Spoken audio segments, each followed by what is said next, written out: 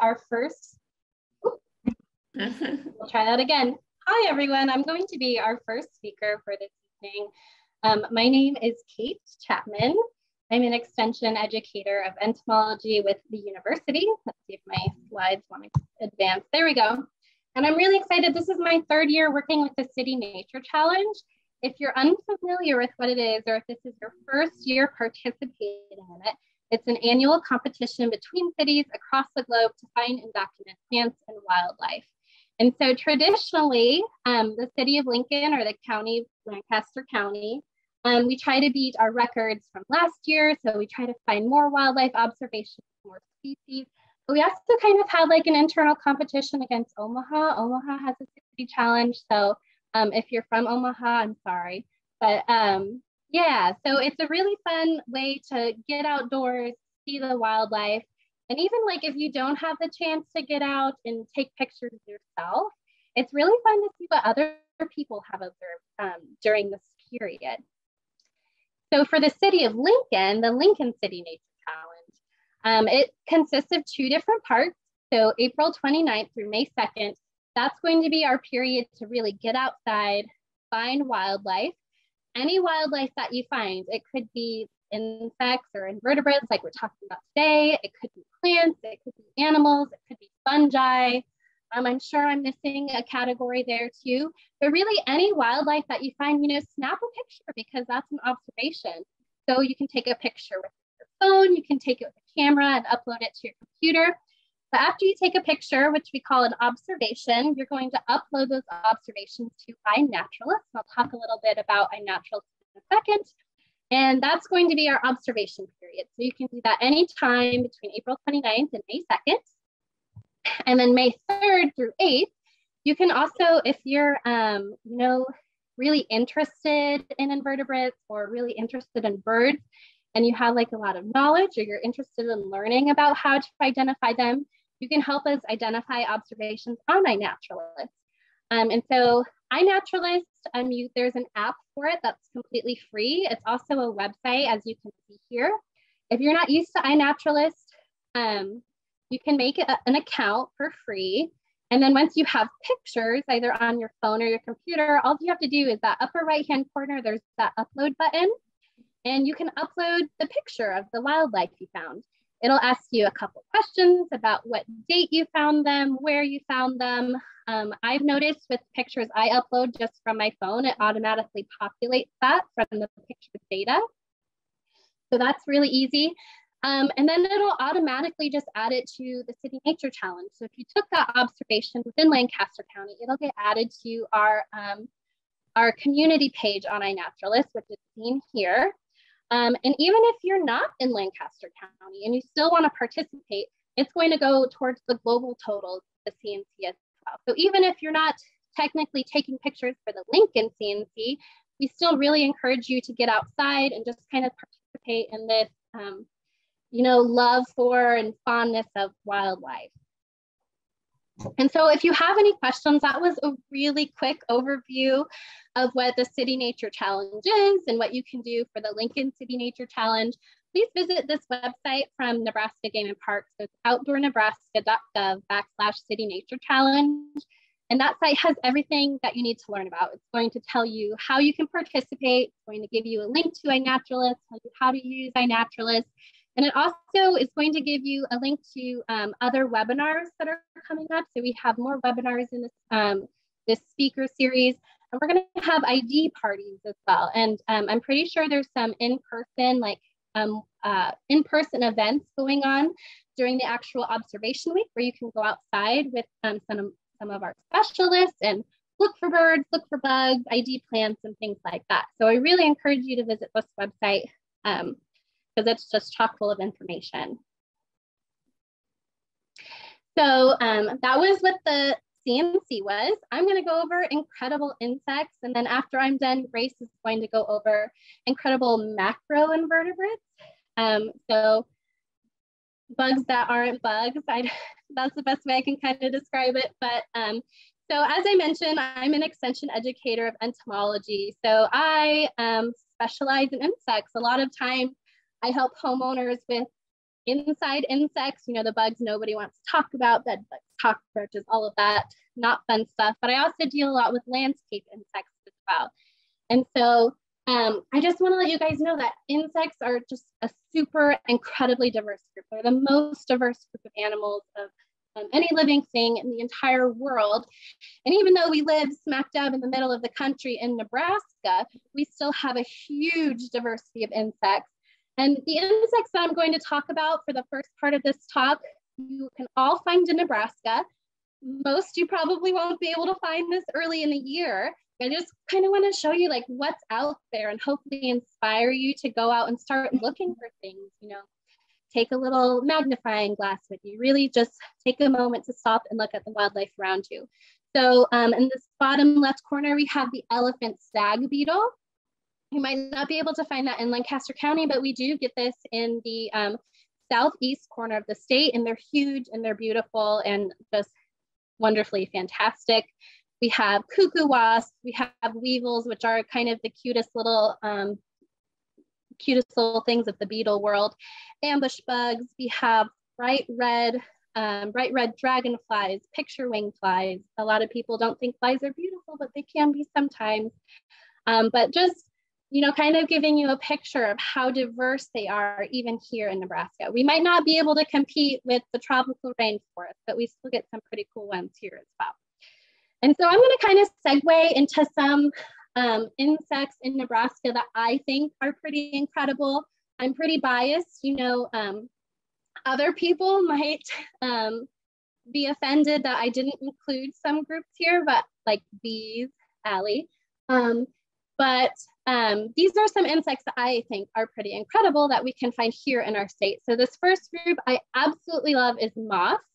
So this bottom left corner, we have the squash vine borer. And I think it's really important as we take a look at these different insects, just kind of realizing their role in our ecosystem and where we might find them. So if you're a gardener, you might recognize that squash vine borer. It's a pretty cool looking moth, but if you grow melons or squash, you might completely detest it because it is a pest and it will wipe out your plant. But then we also have these beautiful, huge silk moths that we get here towards the end of summer. The Luna moth is probably the most noticeable because, or familiar because it has those beautiful bright green leaves. The Cecropia moth is the largest moth that we have in the state of Nebraska. The Io moth is my personal favorite. Plume moths are out right now. And they look just like a little T. A lot of times you'll see them resting on the side of your house. I see them a lot on the screen of my screen door and windows. So that's a moth that you might be able to find, but they're just so cool looking. It's a little T moth. And then we also have, we can't, you know, exclude caterpillars from this too, because caterpillars turn into butterflies and moths. So we have the saddleback caterpillar. I don't recommend touching, but it's super cool looking. And then I also had to include the Cecropia caterpillar because not only is the huge moth beautiful, but they also have these really large, beautiful caterpillars as well. And because I like to nerd out on moths, I just wanted to share that I have a whole page dedicated to moths of Nebraska, including this poster that I made, as well as what I call moth profiles. So if you find a moth and you're interested in knowing what it is and learning more about it, knowing what its caterpillar looks like, just a really quick selfish plug to go to go.unl.edu/Nebraska moths. And usually every year I have a Nebraska moth night too. So stay tuned for that. So our next group is the most diverse group of insects. These are beetles. And we have all sorts of beetles here too. And a lot of them, like all the other insects, have very diverse lifestyles. So some beetles, like the best beetle in the bottom left corner, you know, they're decomposers. You're going to be able to find those in rotting and decaying logs of wood. So right now in April, one of the best way to find insects is to flip over logs because with the exception of the 90-degree weather we had today, it's going to be a little cool for a lot of these insects. So a lot of them are going to still be in hiding if they haven't come out yet. So go out there, flip over rocks, flip over logs. I did that all day this Sunday and found quite a few different unique looking things. Most I think Grace will probably cover. But we have fireflies, we have eyed click beetles. These are beetles that literally will make a little click with their body. We have blister beetles. Blister beetles are going to be really common. A lot of people will see them on flowers, but they're called blister beetles because they secrete a substance that can cause your skin to blister. So a lot of insects are pretty to look at, but please don't touch. If you've never seen what a ladybug or lady beetle larva looks like, they're these beautiful blue and orange colors. A lot of times you'll find them on plants having a nice little snack on aphids. Green June beetles are one of our larger scarabs that we get here in Lancaster County. A lot of times you'll see them around gardens because they sometimes can be garden pests. We have longhorn beetles, which are one of my favorite little groups. This one is a locust borer. Just once again, showing you that diversity. I mean, have you ever seen like a bright yellow and black beetle that is just pretending that it's a little wasp to scare you away? They're absolutely beautiful. And then we also have tiger beetles. So a lot of times I see the six-spotted tiger beetle just flying around on a sidewalk. They're very fast. They're predaceous, but we also think about, if you're not familiar with the Salt Creek tiger beetle, is an endangered beetle that is in Lincoln. It's not can't be found anywhere else. It's in our salt marshes. So just once again, like really honing in on the different types of insects that we have here in Nebraska. I should mention too, if you guys have any questions, please drop them into the chat. I can't see right now, but I'll take a look at the end too, or maybe Grace can answer as well. So our next group are mantids. Chances are you're not going to see a mantid for the City Nature Challenge unless you happen to bring in one of these oothecas or egg cases into your house. I've encountered quite a few people that find these out in their yard in the fall or the early spring, and they think it's so cool that mantises are going to hatch out, and they make the mistake of bringing it inside because they want to see it hatch. They forget about it, and then all of a sudden it's warm in your house while it's still cold outside. They think it's spring, they think it's summer, and they're going to hatch. So they are going to be hatching this spring / early summer. And these are the two different species that we get here in Nebraska. We get a third one too, but it's a lot less common, the European mantis. But people really rave about this huge Chinese mantis. It gets, about as long as my hand maybe. But they're really large mantises. They're really noticeable. They're from China, so they're non-native, but we also have the native Carolina mantis. And I tried to scale these pictures as kind of a size reference to each other. Excuse me. So they're quite a bit smaller, but once again, it's a native species. These are what their respective egg cases look like. So be on the lookout for those, because if you see an egg case, which they are out in abundance right now, you are more than welcome to take a picture because that counts as an observation for the City Nature Challenge. So I wanted to include these just because when I think about incredible invertebrates, incredible insects in the state of Nebraska, I think of Dobson flies. They come to mind because I've taken my husband insect collecting at Lights with me a couple of different times, and he's absolutely terrified of Dobson flies, but I think they are so cool looking. So Dobson flies are really cool because their larvae are aquatic, and they're called hellgrammites. So they're these huge little larvae that you're going to be finding in the water. They're obviously predators if you can't tell by their mouths, so they feed on other invertebrates within the water. But when they're adults, they look like this. So the female is actually the one that can bite. She has those mandibles that look pretty sharp, but the males are the one with these really long, incredible looking mandibles. They don't have the ability to bite because their mandibles are too big to do any damage to us. They're kind of just showing off to other male Dobson flies. But yeah, so these are pretty amazing. You're only going to find Dobson flies in areas around water, and they're going to be nocturnal too. So one of the things I always suggest during the City Nature Challenge is, put your porch light on for a night and just kind of see what comes to your porch light, because there's a lot of insects that are attracted to lights as well. Just checking my time real quick. Okay. So the next group is wasps. I think wasps are super cool and they're also really diverse. Not a lot of people appreciate wasps for what they are. A lot of people are probably familiar with yellow jackets. I had a nest of yellow jackets at my house last fall. Wasps are starting to come out. My colleague saw a European paper wasp today. I've had clients call about finding wasps. This time of year, these are the queens that are emerging from their overwintering sites.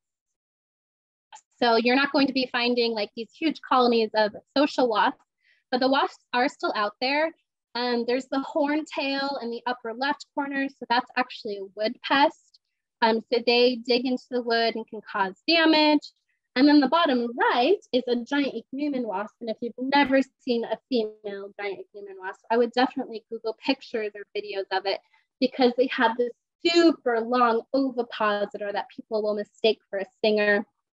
And what they do is they actually drill that ovipositor very carefully into wood and they'll parasitize these horntails. So it's a wasp that parasitizes another wasp, which is really cool. The cicada killer, we're not going to be seeing till later in the summer, but these are our largest native wasp species. Disclaimer that murder hornets are not a thing and the Asian giant hornet is not in Nebraska. I've gotten a lot of calls over the summer about that, but they're just these huge, beautiful wasps as well. And then we have teeny tiny wasps that can parasitize little teeny tiny insects like aphids, spider wasps. So you might see a spider or a wasp dragging a spider to its nest, mud daubers. So once again, if you see a wasp nest, even if there's nothing currently living in it, that's evidence of wildlife. So you can take a picture of that and upload it to iNaturalist in the CNC.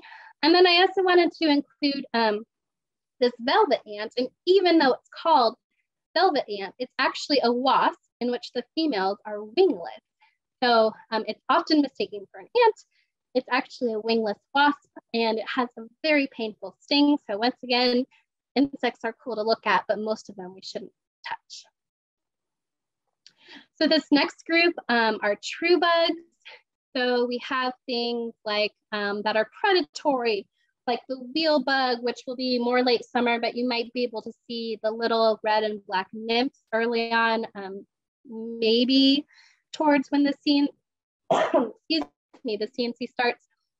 And also a reminder to look in the water too. So not under rocks, not only under rocks and wood, but look into the water because there's aquatic insects as well. We have a giant water bug here in Nebraska, which once again, really big. Another look, don't touch insect because they're also called toe biters and they have a pretty painful bite. We have a lot of plant bugs that are overwintering right now. So on Sunday, I was flipping over rocks and I found a boatload of squash bugs. Also phlox bugs are overwintering in leaf litter. So you can dig around in leaf litter and compost and you might be able to find a lot of true bugs like this. The western conifer seed bug is oftentimes found inside homes in spring. It's what we call a fall invader. So it goes in our wall voids when it's looking for warmth, and then spring comes and they all come out and we find a bunch of bugs in our house. Hackberry lace bugs, you might be able to find those if you start looking over leaves where lace bugs might live. They're really tiny, but they're very beautiful if you look up close. And then of course, stink bugs are another thing that we'll be able to find during this time of year as well.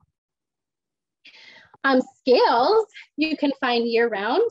Once again, if you're a gardener or into horticulture, scales are probably not the thing that you want to be finding, but they are super cool, incredible insects because adult scales don't have legs, they don't have wings, they sit stationary on a plant and they just suck up the plant's juices.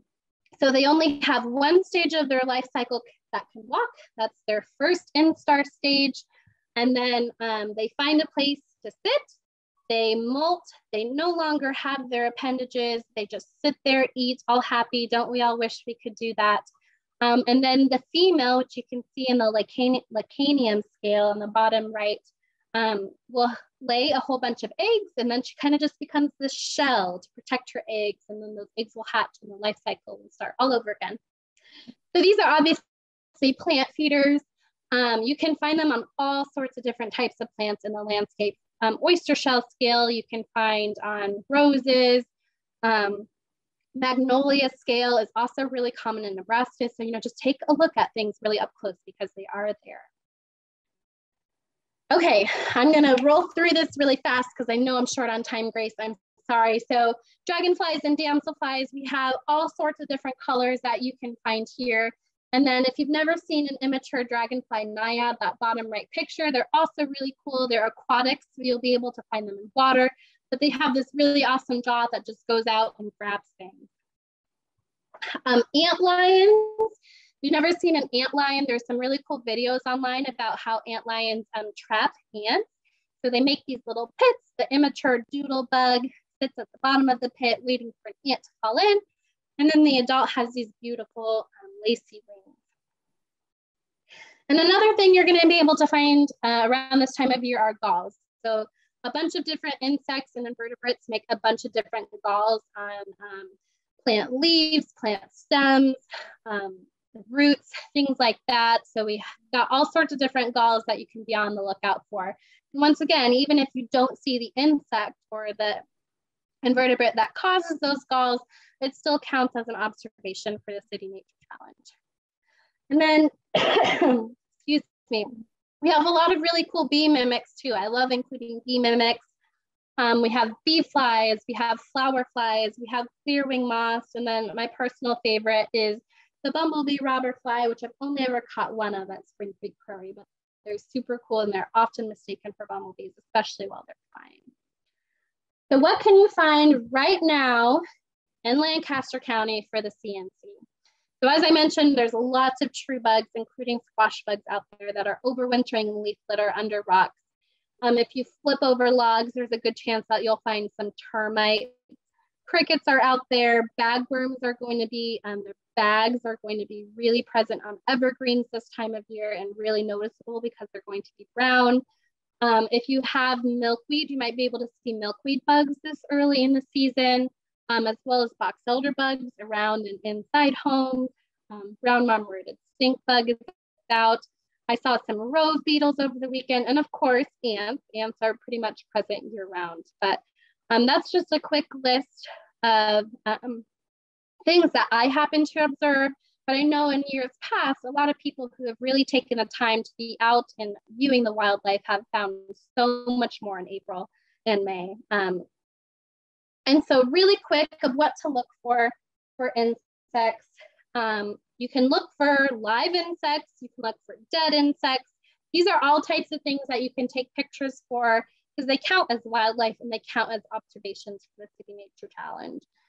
You can look for cast exoskeletons of insects, so they molt their exoskeleton as they grow. You can look for galls on plants or nests of wasps and bees. You can look for, I went too far, you can look for damage. So under bark of trees, you might be able to find evidence of a beetle making its home there. Protective homes. So this is what the bagworm looks like. If you go and find an evergreen, chances are you might be able to find a bagworm. That counts as well. Pupal cases. So this is a caterpillar that's been parasitized by a wasp. So that's a 2-for-1 in observation, right? You get the caterpillar and the wasp. Hi, everybody. My name is Grace Gard, and I am the Aquatic Ecology Education Specialist with Nebraska Game and Parks. And I work in our education division. And so I'm here today to talk to you about aquatic macroinvertebrates. Incredible invertebrates is, definitely something we're excited to be sharing with you today, especially as we think ahead to the City Nature Challenge coming up. And so I'm hoping that this will be helpful for you to be able to identify some of these macroinvertebrates and to kind of get us going right off the bat. Let's just kind of talk about what is a macroinvertebrate. So macro means it's big enough to see without a microscope. So it's not necessarily big, but it just means that you can see it pretty well without any type of microscope. And then invertebrate means no backbone. So these are going to be different types of potentially insects and other creatures that have no backbone, but maybe some sort of other type of body casing that kind of helps protect them. So that's what a macroinvertebrate is. And we are focusing specifically on aquatic ones. So I will say I coordinate the Trout in the Classroom program, and we have been dipping for these for the last 3 weeks now and identifying these different species we find in the water. And it's still pretty cold. So that's just something to think about as you, if you do go out looking for some of these for the observation period. If it's colder, you might not find quite as much, but hopefully we'll have good weather and we'll get to find as many species as possible. And with that, I'll also mention that we have some trunk resources across the state of Nebraska that can specifically help you do this activity. So we have these trunks called aquatic ecology trunks, and you can find those on our education page on the Nebraska Game and Parks website. And essentially you can check these out, and they have nets in them. They have some magnifiers, just different tools to help you basically see if you can find any of these things in the water. So that's something to keep in mind too, if you want to specifically go out and look for these. But there are just home utensils you can use to go out and look for these as well. So aquatic invertebrates and metamorphosis, I just wanted to mention this. These insects in the water, or just invertebrates in the water, are generally larvae or nymphs that begin their life cycle underwater, and then they grow and shed their skin. And as they shed their skin time after time, they grow more. And then after a final shedding of that skin, they often have wings. Other ones actually go through a whole complete metamorphosis cycle, just like a butterfly. And that involves like a pupa stage where they, are not quite a chrysalis looking thing, but it is something similar to that. And so that's just one thing too I want you to keep in mind as you look in the water, because generally you're looking at the egg, larva, nymph stages of an insect that, most of the time we only recognize the adult form when it's out on land. And so these are more of the species that you're going to see in the water, and they're essentially like the babies. They're the nymphs and larvae. So commonly seen macroinvertebrates in aquatic environments include mayflies, dragonflies and damselflies, stoneflies, beetles, caddisflies, true flies, and true bugs. And Kate mentioned some of these in her presentation, so you might see a couple repeats, but mine are all focused on aquatic species, so ones that you're going to be more likely to find around water. So we'll just kind of go through these. And one of the interesting things about macroinvertebrates in aquatic environments is that they can actually indicate water quality. So high water quality is going to be, very, these species are going to indicate water that's really healthy and doesn't have a lot of pollution. And so we like to also talk about tolerance. So these species have a very low tolerance. They cannot withstand much pollution. So if you find them, that's a pretty good sign that your water is not dealing with too many problems. Versus if something has very high tolerance, that means, that it can withstand a lot of pollution. And if you find them, it doesn't necessarily mean the water's bad. It just means that maybe it's just a better habitat for those species, and it might have some things in it that make it harder for these other species to survive. So we're going to talk first about high water quality species that you might find. And I will say too, some of these are generally found in colder waters, which in Nebraska is not really going to be on the eastern side of the state. That doesn't mean you can't find some of these here. I know there's mayflies and a few others, but some of these will be a little more common maybe in western Nebraska or around some of those creeks and streams that are a little chillier. But we'll start with mayflies. So mayflies, their order is called Ephemeroptera. And if you've heard that word ephemeral before, basically it's it means like lasting a day. It means that these species, when they become an adult, they actually don't last very long. They don't even really eat. They just kind of hatch, reproduce after they finally become an adult in the land, terrestrial environments. And then, but they can spend as many as 2 years in an aquatic environment as a larva or a nymph. So it's just kind of interesting that they can live super long when it comes to, being a larva, but then as soon as they kind of finally emerge as an adult and they have those wings, they don't last very long. So just something unique about them. For observation time right now, you're probably going to see more of this nymph or larva stage. Mayflies generally emerge a little bit later when it's going to be warmer. So be watching in the water for these. You'll see they kind of have abdominal gills. So that's what that close-up picture is showing. So if you are familiar with the insects have like a head, thorax, and an abdomen, then the abdomen is the part on mayflies that might have some gills. They usually have 2 to 3 tails off the back of them. And there's like 14 families of them. So there's quite a few. And they are all over the board when it comes to what they eat. Herbivores eat lots of decaying matter at the bottom, and maybe will eat other aquatic invertebrates as well. So one that I just wanted to show you is this is the giant mayfly.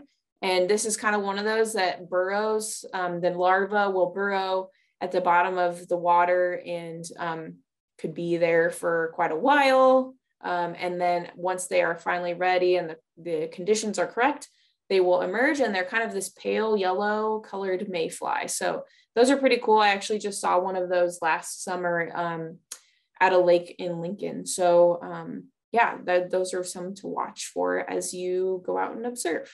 There's so many different kinds of mayflies though. So they are found all over the place. So just kind of look for them and know that not all of them look like this type of larva. So they're all unique. Another species you might find are stoneflies. These, as their name indicates, they like to kind of live under stones or on rocks.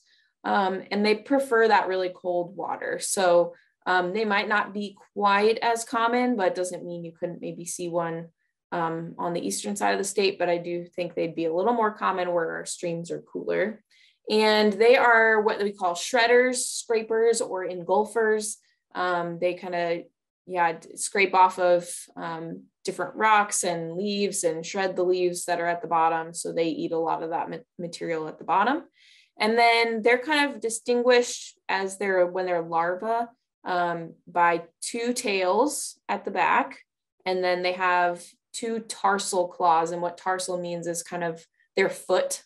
Each foot would have like 2 claws on it. So stoneflies are pretty interesting. There's 9 families of those in Nebraska, or I guess not all of those might be found in Nebraska, but in total, there's 9 families. And I just wanted to highlight the giant stonefly. This appears to be a slightly more common species. And as you can see too, one of the things that sets them apart a bit is just they have those 3 very distinct like their head, and then they've got these 3 different distinct body parts here.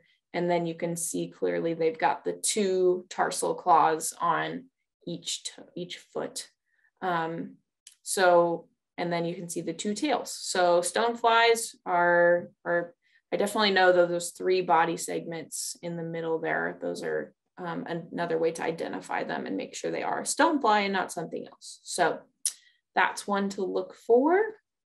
Then we have caddisflies, and if you are a fly fisher or a trout fisher, these are a species that are, a lot of the flies are made to look like this type of insect. So they have complete metamorphosis, like kind of like a butterfly or a moth. And so their larvae are interesting. They can look all different. Some of them form cases around themselves made out of the material found in their environment. So you can kind of see in that picture, they'll use like plant material or stones or little tiny pieces of sand and create a case around themselves. And then when they are ready to go through metamorphosis, they will actually kind of go into a pupa stage. And then when they come out, they look like that one in the smaller circle. And there also are other types of the larvae that are free floating. And so they can look very different depending on probably where you are and what type of habitat that you're looking in. But again, these are found in really high quality water areas. So probably not a local park unless you live kind of further out away from where there's sources of pollution. And these are shredders and scrapers as well. And they also collect and filter things found in the water. So you're most likely to see, again, that larva, the different larva stages. And the thing that kind of sets them apart too, that if you're trying to determine if it is a caddisfly, is they have those 6 legs on a very cylindrical type body. And there are a lot of different kinds of caddisflies out there. So one of them that I just was going to mention is the Platte River caddisfly. Obviously, we have the Platte River flowing through Nebraska. So this might be a place you could go and see if you could find any of this type of caddisfly. And as you can see too, they form that case around themselves out of a lot of that gravel and sand you find in the Platte River. So definitely a really cool species and have a fun way of camouflaging into their environment. So something to go look for. Again, they do kind of like that clear, colder water. And you're going to be seeing more of those larva version of their metamorphosis phase. So the next kind of grouping of insects that we're going to look at are inverts that indicate mid to high water quality. And I do want to say that I do think that these species, you know, there are certain dragonflies and damselflies that might be able to withstand really poor water quality, and then others that can prefer, they're more sensitive, so they prefer higher water quality. So not all of these fit perfectly into these categories, but I wanted to go through them in this way so that you kind of always have it in your mind. This is a cool way that scientists can find out what type of water health is happening in an environment. So depending on what you find, it's going to tell you about that water. So these are the ones that kind of are in the mid-range. And again, they could either shift up or shift down depending on the specific species that we're talking about. So with dragonflies, these are going to be strictly aquatic larvae. And so you'll notice too, I'm sure if you've seen dragonflies around, they are always nearby water. And that is because such a huge part of their life cycle is spent underwater as this type of larva.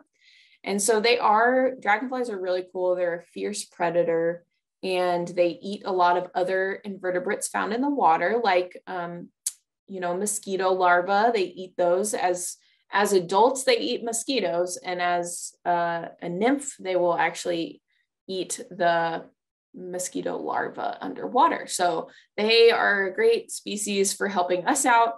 And they are really distinguished by very large eyes, and they have wing pads on that thorax, which you can really see in this big picture. You can see the wings are there. They're not quite ready, obviously, but they are there and they will continue to develop. And then they have this crazy thing called a labial mask, which is an elbow-like lower lip. So generally it's like this resting under their top jaw, I guess you could say. And then when they eat, it like comes out like this. So it's pretty cool. They have some interesting mouth parts there, and quite a few different types of species that we can find in Nebraska. It does kind of depend on where you are in the state. So I think UNO might have some resources to help find out like if they would be more common in your area or not. But this is a species that I chose to at least show was this widow skimmer, because I know that I have seen it in eastern Nebraska. And they just have like that very clear, as adults, the black bars on their wings and then the white, and just kind of 2 on each wing. And so they're also, but as their larvae, you're going to see them underwater. You can really see the interesting like wing growth on this widow skimmer's invertebrate or larva stage. And one other thing about dragonfly larvae to keep in mind, if you're not sure if it's a dragonfly or something else, is if you look kind of towards its rear end, there are like these three stiff kind of points sticking out there. And those are really good, either 3 or 5, or sometimes even more than that. If you see kind of those stiff points sticking out, that's a very good indication that it's going to be a dragonfly larva. So that's kind of what you're looking for there. Again, as it warms a little bit more here in the next couple weeks, these are going to be very commonly found in most bodies of water. So definitely take a look if you can, see what kind of dragonflies, or at least you'll know it's a dragonfly larva, even if you don't know exactly which type of dragonfly it's going to turn into. And I have a resource I'm going to show you at the end that might help with that a little bit. And I also wanted to touch on damselflies. These are also in the same type of order as dragonflies. And something that kind of sets them apart is they have a head that is wider than their abdomen. So their head's always going to be a little bit bigger with a skinny body behind it, versus dragonflies, which are kind of the opposite. Their body's a little bit fatter and stouter compared to their head. And so they're distinguished by 3 what are called caudal lamellae. And those are not very easy to see in this current picture, but I think in the next one you'll be able to see. It's like those 3 tails we see sticking off of sometimes the mayfly. The damselflies will have that, and they use those for gas exchange. So they're kind of like gills in a way. And there's 3 different kinds of families, but then many different species of damselflies as well. So these are pretty also commonly found in most types of water bodies. And so you should definitely be watching for these. Sometimes they're even like a green color. And that some of that is probably due to what they're eating in their environment. So, and one thing I always like to point out too is dragonflies and damselflies, for the most part, have a key difference, which is the fact that damselflies have wings that fold on their back perfectly, like in line with their body, versus dragonflies, you know, if they land on something, all 4 wings are out. And there are a couple of species of damselflies called spread-winged damselflies that in science, there's always an exception. But for the most part, that's the big way to tell the difference between damselflies and dragonflies, as well as their adults. So it's possible you might see some of these as adults during the time frame for observation. So watch out for those. Here is a common species of damselfly called the familiar bluet. And gosh, even if you're not really close to water, I know I've seen this species flying around before. But what you will want to look for is that larva in the water. And if you just start looking around and dipping something like a net in the water and then putting it in a white container and looking around, you might find that there's a lot more in there than you thought. So this might be a common one for you to see. And you can definitely see how the head is wider than that body. So yeah, one of the really common ones too, which makes sense because usually most water is in about the mid-range level for quality. Okay, we'll talk about true bugs really quickly. These are the only true bugs of all insect orders. There's a lot of different kinds of them, and they all honestly look fairly different. And both the adults and the larvae can be aquatic or semi-aquatic. I know this giant water bug is the kind that's in the picture, the big picture. I know I've seen those before, like on land, and good thing I didn't touch it because, as Kate mentioned, they do bite and it will hurt. So, but it was really cool to see them, and they have really leathery wings, and that's kind of a distinctive thing about this type of insect. And then also, or I guess I should say true bug. And then they also have something that kind of makes them unique is they have piercing or sucking mouth parts. So they will either eat plants or other insects and use that mouth part to pierce into whatever it is it's eating and kind of suck that out like a straw. So they're unique. True bugs are really unique. And you can see there's also, back swimmer, I think is what you're seeing in the other smaller picture. And I'm showing you because I think it's usually found in a little bit better water quality is the water boatman. So water boatmen and back swimmers, if you can see, they look very similar. The big thing is a back swimmer, if you can kind of notice from this picture, they actually swim upside down under the water. And so they actually like are like this under the surface of the water, and they kind of skim around and eat insects like that, versus the water boatman swims like right side. This is the top. It swims like a normal invertebrate that you would think of. So this one's, as you can see, it has kind of those leathery wings again. I've never really seen one leave the water too often, but they have these really cool paddle-like legs that help propel them through the water in kind of a jerky motion. And so this is a cool one to see if you can see it. The water boatman's one to watch for. In terms of beetles, there's so many different kinds of beetles that we have in Nebraska. Predaceous diving beetles, the whirligig beetle, which I'll show on the next slide. But these are the largest of all insect orders is beetles. There's so many kinds.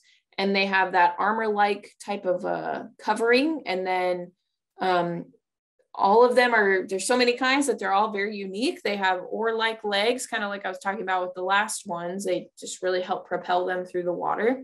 And some of them even have bubbles that they get from the surface and take down and use it like for breathing, like scuba gear. So lots more to learn on this that I can't cover in this amount of time, but definitely check out different kinds of aquatic beetles because there's some cool ones out there. And they do have more of like a chewing mouth part that sets them apart a little bit. So I wanted to show the whirligig beetle because I think they're really cool and pretty easy to recognize. If you see them spinning around on top of the water in a whirly pattern, that's likely a whirligig beetle. And the website that I use to kind of put some of these pictures in here does a really cool job of showing different angles. So this type of beetle actually has like 4 eyes. So it has 2 on the top, as you can see here, and then it actually has 2 on the bottom that it uses to look under the water simultaneously, which is so crazy to me. And so you could commonly see this as an adult, or if you are searching in the water, then you might be more likely to see a larva. And as you can see, they look very different from the adult, have that long, narrow body with lots and lots of legs. And then just this ventral side view is cool too, because you can see their legs and how each one really helps propel them. If you've seen one of these swimming on the surface of the water, they move very fast. So definitely one to watch for. Doesn't even require you to go into the water at all, but to be near to water, you might see one of these on the surface. Hopefully as it gets warmer, if it ever does, you'll be able to see one of those. And then I put in a few inverts that can withstand low water quality. So I word it this way because, like I said, it doesn't necessarily mean the water quality is bad if you find these. It just means that these species can withstand higher levels of pollution or kinds of disruption that other species can't withstand. So true flies, isopods, and amphipods, which are a little bit different, and then true bugs. So first, we'll talk about true flies, and they're from the order Diptera, which if you think about it, di means 2, and then ptera means wing, so meaning 2 wings. That's what that Diptera means. And so if you see them out as adults, they will have 2 wings, not like 4 like a dragonfly. And they are, as larvae, they are definitely soft-bodied, more like worms. And so that makes sense if you think about even houseflies, they have like a very maggot worm-like larva. And so different kinds of flies do have very different types of larvae. But again, most of them will look kind of generally like a worm. And an interesting thing about them is that they won't have any fully developed legs as a larva. So they're not like some of the other ones we've looked at so far that definitely have developed legs.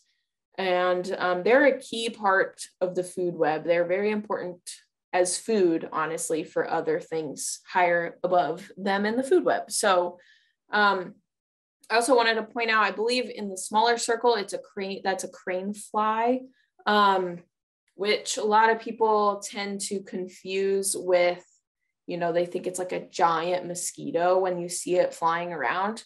but really it's called a crane fly and it's not going to hurt you. So it's very different from a mosquito.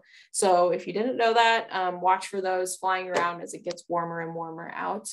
But I had to show the one insect we all love so much is the mosquito.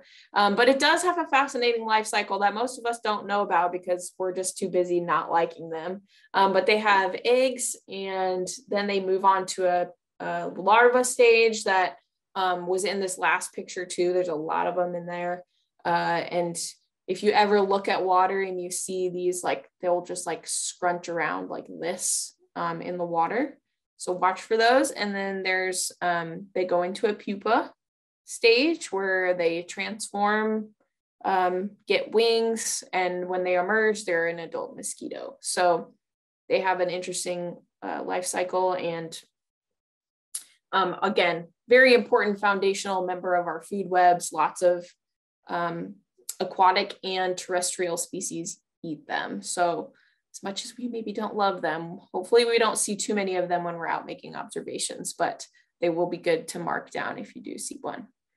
And then going back to true bugs again, which we covered, with the water boatman and the giant water bug, there are other types that you can find. Like there's a water scorpion in the big circle picture.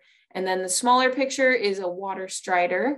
And so these are, they're going to be, again, kind of that same type of information where they have piercing or sucking mouth parts, which makes sense probably for a water scorpion. And they're mostly predaceous. So they're going to be like this water strider.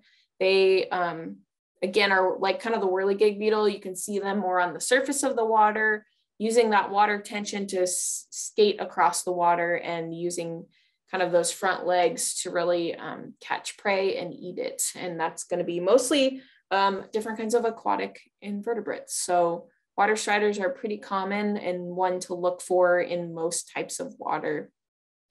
I should find out what they look like as a larva, but yeah, that's what they look like as adults. And that's mostly what I see when I'm near an aquatic environment. Then I threw in a couple other ones here because I have been doing this activity. I've been out looking in aquatic environments at macroinvertebrates. And what I found is, at least currently, we're seeing a lot of these when it's colder. So it's more likely that you might see some of these, but one of them is an isopod. And so these are actually kind of like a type of crustacean, or think about like roly-polies or the sow bug or the pill bug. This sow bug, which is in the picture, they are aquatic. So they don't quite roll up like a roly-poly does, but they are very similar to them. And there's about 130 species of them that live in freshwater in North America. So there's a lot of different kinds of these isopods, and they have some distinctive features like 7 pairs of walking legs and 5 pairs of gills, which I believe would be kind of more underneath their body a little bit. And they are scavengers. They'll eat kind of whatever they can find in the water, plants, different invertebrates they find. And a really cool thing I learned about them is they are like a marsupial, like a kangaroo or a opossum. So when they have young, they actually have them in a more of like a pouch, and they grow for a little while in there before they ever come out. So pretty cool species. And again, at least right now we're at Schramm Education Center in Schramm Park near Gretna, Nebraska. We're finding a lot of these. And then we're also finding a lot of scuds, which are an amphipod, and they're very shrimp-like. They have the arched body, like in this picture, and then they're kind of flattened sideways. And so sometimes we call them side swimmers as well. And they'll just kind of like shoot water and help move themselves through the water there. And again, very base level of the food web. A lot of other species eat them. And they're also called detrivores because they eat the decaying matter at the bottom of the water body, like, yeah, in the dead leaves and things. So these are 2, the scud and the sow bug. These are 2 that we've been seeing a lot of. but as it warms up, you'll be seeing a lot more things. So those are all the species I kind of wanted to show. And then just a couple tips with taking photographs. As you can tell, a lot of the pictures I used, it's hard to find pictures of these, honestly. So the better picture you can take with maybe a white background is going to be the most helpful for being able to truly see. And then really good lighting. So if you can just make sure there's no weird glares or reflections, make sure it's in like a white container so that you can really get a good picture, and then no like ripples on the water. That's going to distract from being able to see, like we can see in this picture, almost inside of this insect, because the lighting is so good, even from maybe underneath of it. And then it has that white background. So keep that in mind. If it's on a hand, that's probably okay, but these species do need water generally to breathe. So just try to, I even have some like white muffin tins that I put a species in, and then it's in there and it's easier to photograph, and then making sure there's no like plants or things in there to distract from iNaturalist app being able to tell, or someone identifying being able to tell what it is. So I have to give credit that this resource is amazing and definitely helped me putting this presentation together. It's called macroinvertebrates.org. And it is an atlas of the common freshwater macroinvertebrates of Eastern North America. And as you can see, they set the standard for taking photographs, but granted, not all of these were alive. So when they're not alive, they look a little strange compared to if you did find a live one. But this website is really amazing to be able to go to and look. So each grouping is categorized kind of like how I categorize them today. And then you click on it and it literally can show you different viewpoints of the species. It would really help if you weren't sure. It could really help you identify some things. And then it even links to iNaturalist and other species that have been found all over the world that relate. So awesome, awesome resource. Can't recommend this one enough. And then another few that I like to use that we've even been using for my field trip kids is this Io water benthic macroinvertebrate key. And it just covers a wide variety of different species that are common enough. You might find them. It really, like you can see, shows, it lists off a couple of the really distinctive features of the type of species. And then it has some nice illustrations that help at least give you a good idea of what you're looking at. So again, this, if you just look up like Io water benthic macroinvertebrate key, that pops up in a Google search. And then the other one is just the Stroud Water Research Center has a pretty decent dichotomous key that you can go through. It's kind of like a presentation that they have available. And you can actually scroll through and like, you know, try to key out what you found. So those are two good resources I really like. So that is pretty much all I have for you today. Thank you for being interested in this. And I really think that if you get out there, you're going to find some really cool things out there in aquatic environments. So best of luck with the City Nature Challenge. And I hope you're able to find some really good things while you're out there.